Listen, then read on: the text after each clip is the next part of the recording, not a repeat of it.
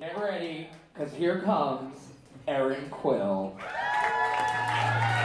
Hello, Sparklets! I'd like to thank Scott Nevins for putting me after Shamat. How very dare you? Really? Yeah. Has everybody had a good year this year? Not politically, just the other thing. Anybody had a good year? Anyone? Yeah. May I just say that New York knew that the current POTUS was kind of full of before the rest of the country, but now I feel they're all catching up. Sorry, not to make this political. No, I'm going to make it political. It's okay.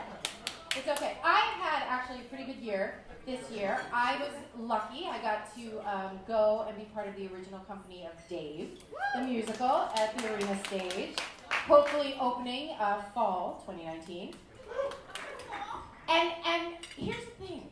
I was gone for 2.5 months, right? I got to play hooky from my life. And it was glorious. Like, I got to go to the grocery store and just buy what I liked. I didn't have to buy goldfish or energy bars or any of like the snacky food. No gummy bears were available. I didn't have to buy any of that. I got to do laundry for one, right? So I'm having just a little bit of problems with my re-entry to the mom thing. Like, not that I don't love my son. I love my son. But when you become a mom, it's like, you know, before you become a mom, you're a movie star in your own life. And after you're a mom, you're like the 5th PA that was only done as a favor to a producer that is yet unnamed but put like 10 grand into the project. You're that PA, right? You're a production assistant. So, because I'm having some issues with re-entry, I thought, what could be more fitting than this next song that I'm going to sing for you? And it's kind of summing up how I'm kind of gearing up for the whole holiday season.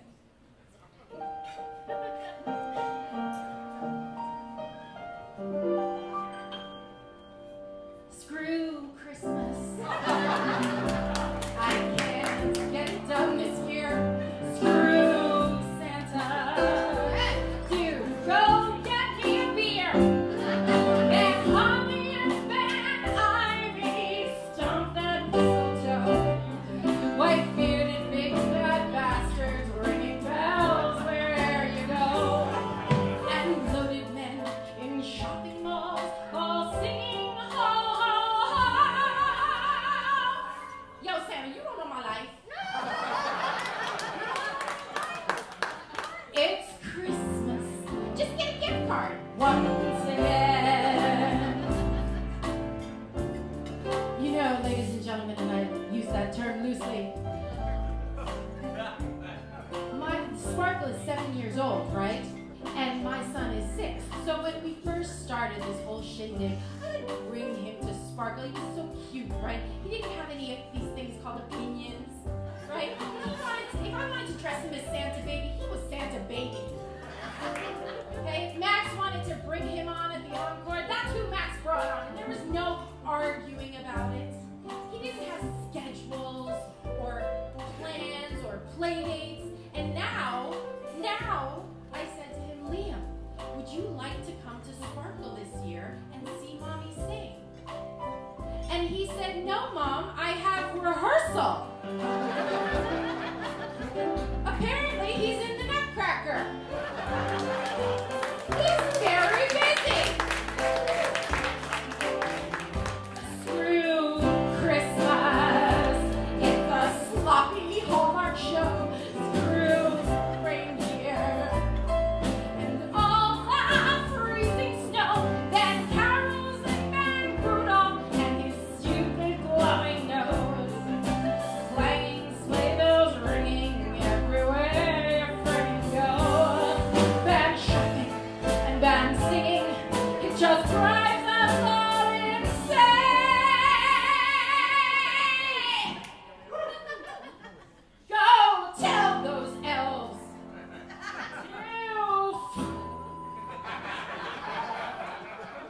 myself